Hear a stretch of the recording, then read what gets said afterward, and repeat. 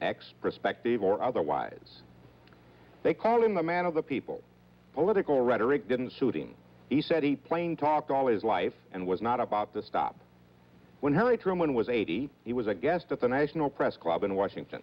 Someone asked him, is there a Republican who would make a better president, or will there ever be one? I'm going to tell you exactly what I've told all the newspaper men on that question. I've had it nearly every place I've had a press conference.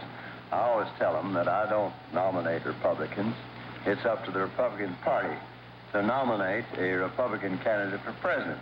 And that I don't give a damn who they nominate. We beat the hell out of him.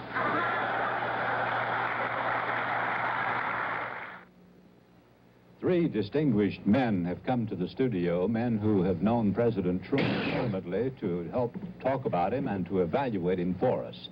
They are Supreme Court Associate Justice William O. Douglas, who was considered instead of Truman to be vice president by Roosevelt at one time, and whom in turn President Truman wanted to be his vice presidential running mate in 1948.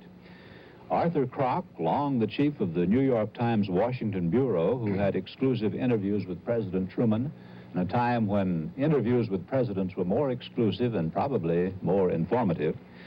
Paul Porter, Washington lawyer who served the Truman administration in many positions. The most interesting one, he was the man Truman sent to Greece to make sure the Truman Doctrine was working.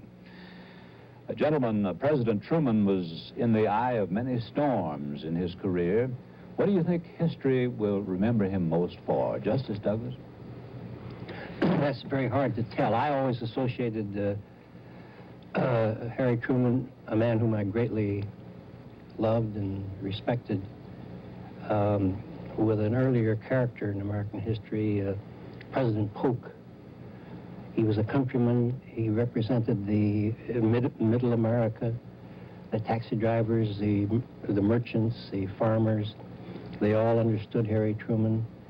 And I think he radiated that mid-America sentiment and ideology pretty much like Polk did 100 years earlier.